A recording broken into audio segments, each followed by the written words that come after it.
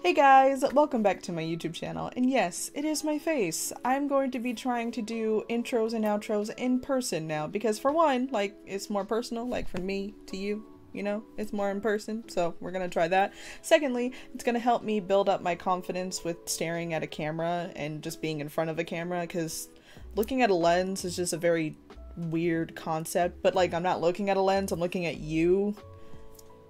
So it's just gonna take me some time to get used to, so please bear with me through all the weirdness that I do. But also that's just my nature, so you know, also get used to the weirdness. But in today's video, we are going to be making Momo from The Last Airbender. And you know who Momo from The Last Airbender is, right? You're not over there Googling who Momo from The Last Airbender is, right? Because if you are, you can go in timeout. You can go in timeout right now. And consider your life choices if you don't know who Momo is, because Momo is the most adorable thing in existence. How dare you not know who Momo is?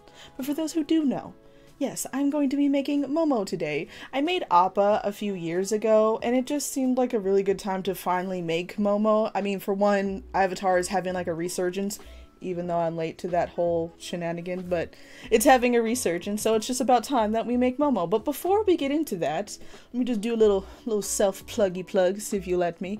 If you end up liking this video at the end, why not give it a like? And if you so desire and you think I might be down for this kind of content, maybe drop a subscribe. And then, you know, if you're like, God, I love this girl's face. That's just a weird sentence to say. If you do, though, and you want to watch me stream live, I stream on Twitch. So if you want to see me make my art live, or you want to see me scream my head off at a horror of a game because I made horrible life choices, that is also a thing you can do too. I will leave all my socials, all the information down in the description. So also, I'll leave all the I will leave all the links in the description of everything I use to make an art doll. So if you want to know, everything down there. Okay, now let's get started.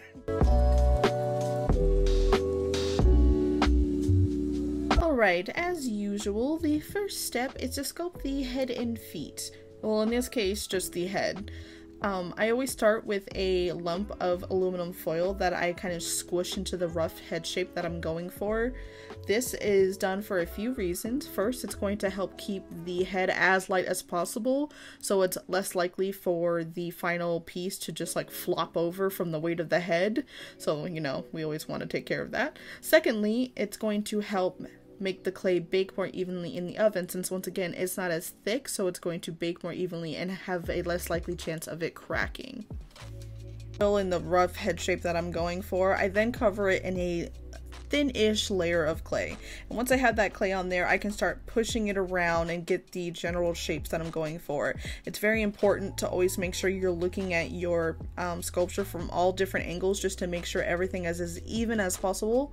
So, you know, looking at from the top view to make sure like one cheek isn't bigger than the other, or like your nose isn't misshapen, or like the forehead doesn't have a dent in it, because these are all things that are common and it happens all the time. I do it. So that's why it's always important to make sure you're looking at it from all different angles, so that way you can always add clay where it needs to be.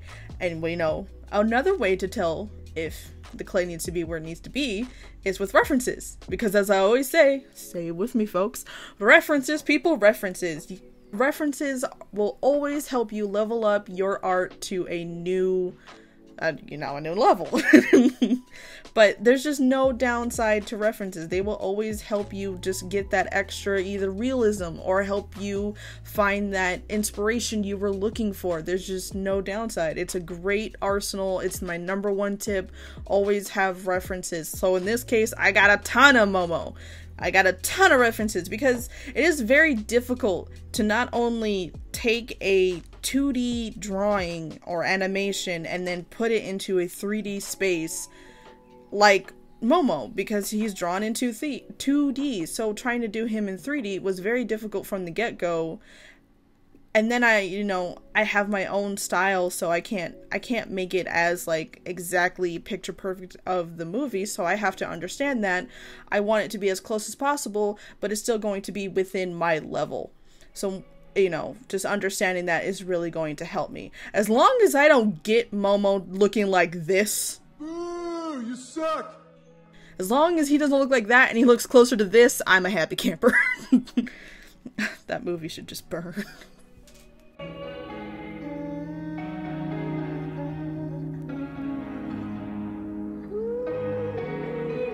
At this point in this sculpture, it was very clear that the eye size I chose just wasn't going to work for the Momo size head I was trying to go for. So this is actually a perfect opportunity to show you guys how I make my eyes, because it's not that difficult at all, and I just never had an opportunity to show you, but now I do. So I have this photo paper that I bought from an Etsy seller, and I'll link it down in the description, so if you guys want it, you guys can get it as well. And all I do is I take a little bit of UV resin and I stick the glass eye on top of it, and then I cure the UV resin with a blacklight, which is, or you can cure it in the sun, that's another option as well, but I just use a blacklight because it's a lot faster. And just like that, I have an eye. Now you can always paint these, but I will never be able to keep them even. So I just use printed out eyes on photo paper and just glue the glass cabochon eyes onto that. And you can already tell with that eye size, it fits the face a lot better.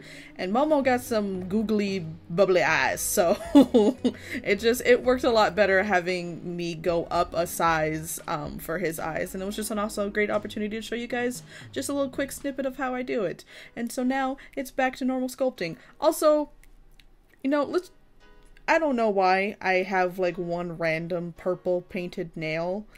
I think I was messing around with nail polish when I was cleaning, and I was just like, ooh, what color is this? And I painted my nail purple, so I got one purple nail. Normally I don't paint my nails because they just don't last while I'm making art dolls. Either I end up painting over it and it messes it up, or it just chips to hell and I never mess with it because then it just looks bad. So you know what, let's just see how long this nail lasts, because I don't know if it's gonna make it to the whole thing, but you know, we'll just see how long this nail polish lasts. You go, little nail, I believe in you.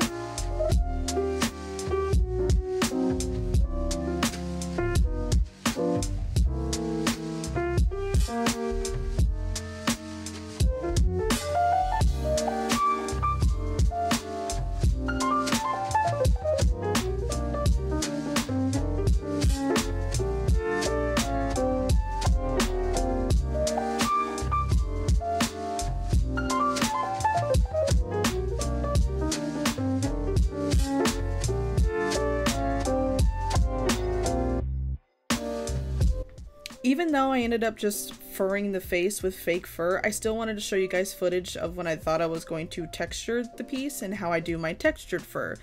Something you always want to keep in mind is fur direction. So you never want to sculpt the fur just going in one direction the entire piece, because that's not really how fur looks. If you look at pictures of dogs, cats, or any animal that you're working on, you'll notice that the fur changes direction slightly depending on where it is. So you'll notice that it might swoop down on the side of the muzzle, or it'll swoop up towards the middle, in the middle of the muzzle, or it'll swoop downwards around the eyes and go towards the back.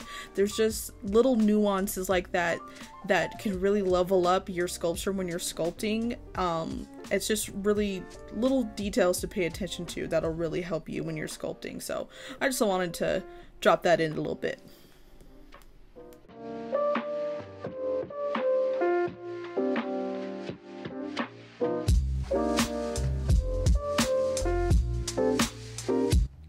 Once the clay head is all nice and baked and I've made the armature, it's time to build up the body. And to do this, I use quilt batting. Quilt batting comes in these really long sheets that's pretty much readily available anywhere, like all craft stores sell it, even Walmart sells it. And I just cut it into long strips, and then I wrap it around the body over and over and over again until it's built up to how I want. Now, something to keep in mind is that when you're doing this step, you always want to make sure you don't build up quite as much as you actually want the end result of the body to look, because whatever fabric you're going to use, especially if it's fur, is going to add a bit of thickness to it. So you want to make sure that you're not making it quite as big as you actually want the doll to be, because then when you add the fur, you're going to be like, oh crap, this boy W thick. But like I always say, if you want that chunk boy, you go ahead and you go get that chunky chunk boy. If you want little thin boy, you go get little thin boy. Okay, we like all shapes and sizes here. But Momo is a very lanky lemur type creature, so I want to make sure that I'm not going really heavy on the quilt batting at all. Just keep it nice and thin. He a thin little lanky boy.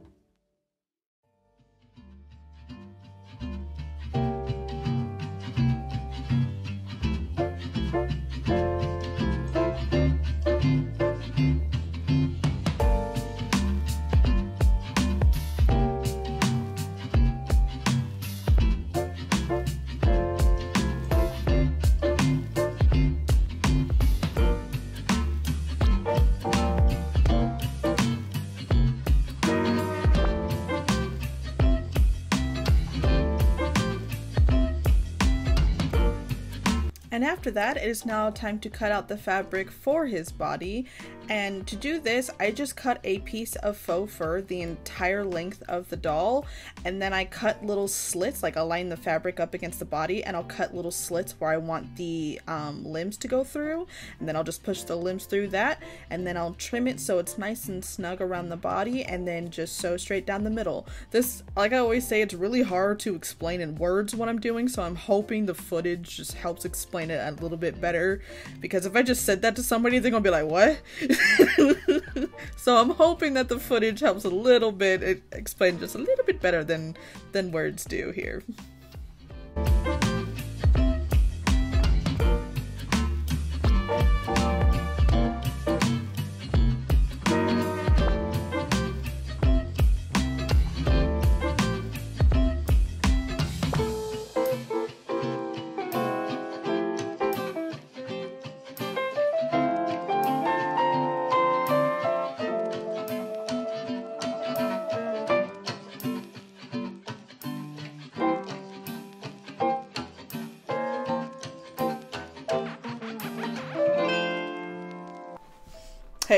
Hey you. we're not doing these in person. This is your daily reminder that if you've been thinking of doing something, but you've been in your head about it saying that, oh, I can't do this, or I'm not skilled enough for this, or I don't have the time to do this, or no. You stop that right now. Okay? Because I believe in you. Okay? You can totally go do the thing. Like, this is like a 30-minute long video. While this video is playing, go start that project, even go plan that project, or whatever task that you've been putting off that you really want to do. Either start planning it, either work on it while you're watching this video. Just get the ball rolling, because I believe in you. And I know the first step is always the hardest. So, you know, if you need somebody to talk to about it, come in the comments. We'll all chat with you. I'll chat with you. We'll figure it out, alright? So, that being said, go do the thing. I believe in you. I got you. All right, back to the video.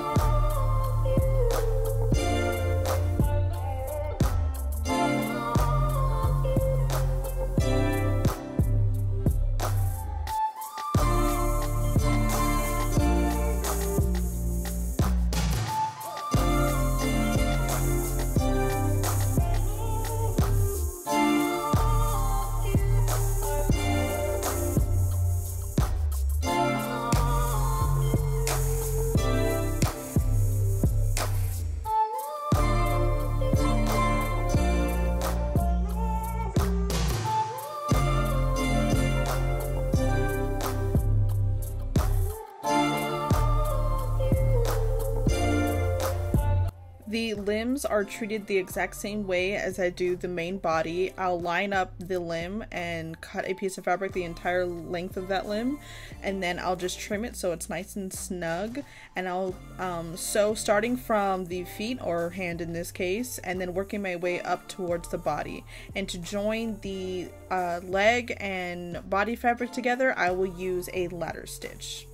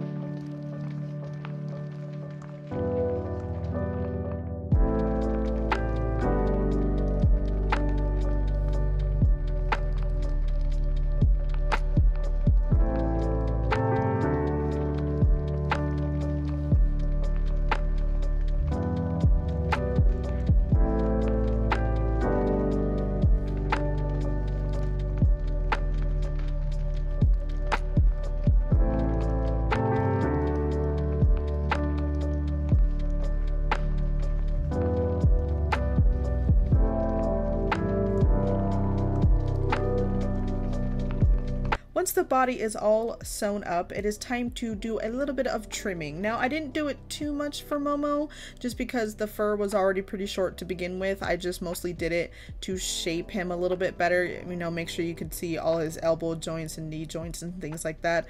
But for that, I do a combination of scissors and a pet shaver. Pet shavers are really great to get all the bulk fur off very quickly, especially on longer style furs. If you want to cut a lot down, it works wonders because it gets it all off very fast. It gets it all off smoothly and not like all jagged and stuff, so it works wonders. But scissors are really great for when you really need to get into that detail trimming. So when you really want a knee, like in this case I did it to have the knees pop out more. I trim with the scissors to help shape the fur to have the elbow joints really pop out so that it doesn't look like he has a noodle arm. It looks like he actually has like maybe bones in there that are moving him. So I just use a combination of those with every single doll that I trim up. That's what I do.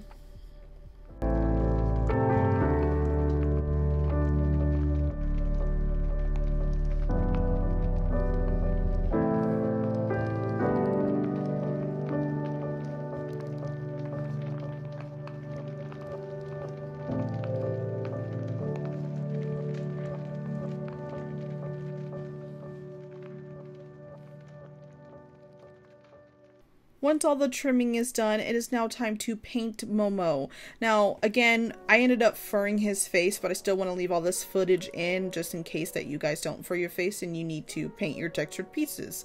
And so I always do a base coat of a darker paint than what I actually want to go for, because I'm going to go back and dry brush lighter. And what that means is I'm just going to take a bit of lighter paint and I'm going to wipe off most of it off of the paintbrush, and then I'm going to lightly brush it over the top of the sculpture, and that is going to bring out all the details that we put into the sculpture. It's going to help make them pop more against the darker background.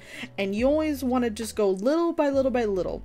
So you always do like a little bit lighter, and then you go a little bit lighter and a little bit lighter until you get to the lightness that you actually want. So I kept going back and forth, even off camera, to make sure that it was the lightness that I actually wanted. But again, I ended up furring his face, so, you know, it didn't really matter. And don't worry about his eyes, because you're like, oh my god, what did you do to his eyes? No, it's quite easy and satisfying to get that stuff to come off. But before I do that, I never show you guys how I varnish my pieces, and I just always forget to, and you guys are like, why don't you varnish? I do. This is my matte varnish that I'm using. I used way too much. Let me tell you, don't use that much. I went a little too heavy handed right there, but yes, this is me varnishing my pieces. I just use a matte sealant to get them all nice and good looking. But here I am taking off all the paint that I got onto the glass eyes, and all I do is you can take a toothpick or a needle, and you don't scratch like directly like parallel to the eye, because that'll create scratches in the glass, but I just scrape sideways onto the eye and it gets all the paint to come right off. It's very satisfying to look at, and it's very satisfying to do. So I'm gonna be honest, I paint over the eyes when I'm painting just so I can do this later because I like it.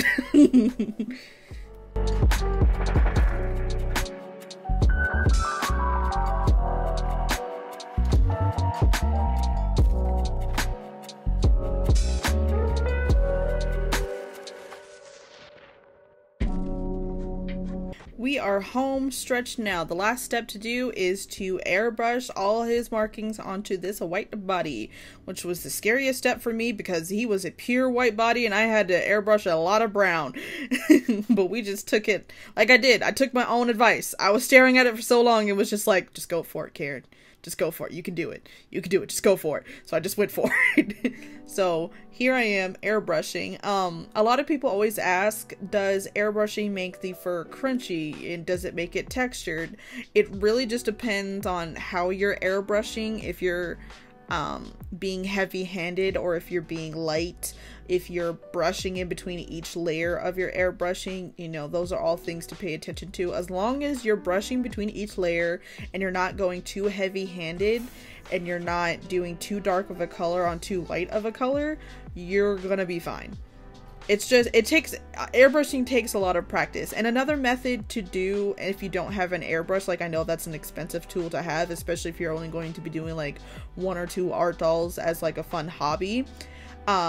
You can take watered down acrylics and dye the fur that way. You just have to make sure you really want to keep an eye on it and make sure you're brushing it out as it dries, just to keep the softness of the fur as close as you can possibly have it to the original. But airbrush just makes your life easier. You can cover a lot more ground. You can be a lot more even with your spraying and just your color distribution. Airbrushing is just the bee's knees. So I'll always recommend airbrushing if you have the money for it and if you think you're going to be making more than 1 art doll. But yeah, I just go back and forth because I'm kind of going against my own advice and airbrushing a dark color on a white background. But because I know what I'm doing with airbrushes, I kind of know how to deal with it. And so I'm just making sure I'm brushing and spreading out the paint with a paper towel to make sure it's all being evenly distributed. And so it turned out completely fine. I was scared the entire time, but it turned out fine. I was just like, oh my god, don't misspray, please. I don't want to have to resell this thing if I get brown where I'm not supposed to, but you know, we're good. We ended up being fine. And so the last step right now is to airbrush his little stripes in his ears, and that is the final step. We are on the home stretch. This guy, I put him off for so long because I was so scared of messing him up. And he did look weird to me for a while, but he ended up looking totally fine. And that's just a testament to always being like, just go for it. I know, like trust the process. That is the definition of trust the process, because I was really worried, but we got there in the end. And so he ends up looking absolutely adorable. So I hope you enjoy him too.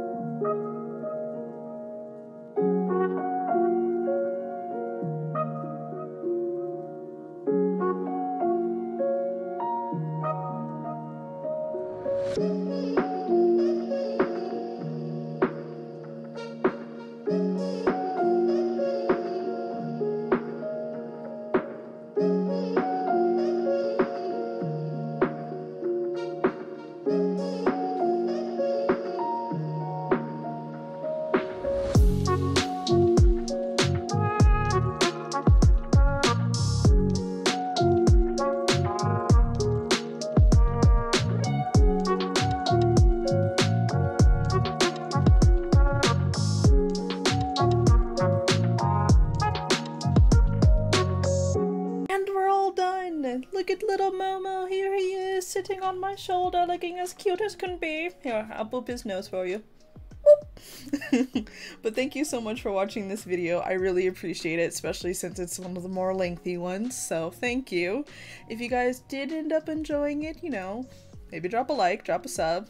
We don't force here, so do whatever you want. I just hope you enjoyed it either way. Thank you for taking the time to sit here and watch it. Again, all my socials are going to be down in the description, and if any of you guys are interested to see any other art I make, or if you're interested in buying something, I do sell my pieces, so chances are something might be available in the shop that you might like. Go check it out, maybe, who knows, but I'm gonna try to be on a schedule, guys. We gonna try. I'm already filming the next video, so maybe in 2 weeks you'll see a video, but I'm never holding any promises anymore because I'm all over the place. But thank you so much for sticking with me. I appreciate you. Alright, I will see you guys in the next video. Bye-bye!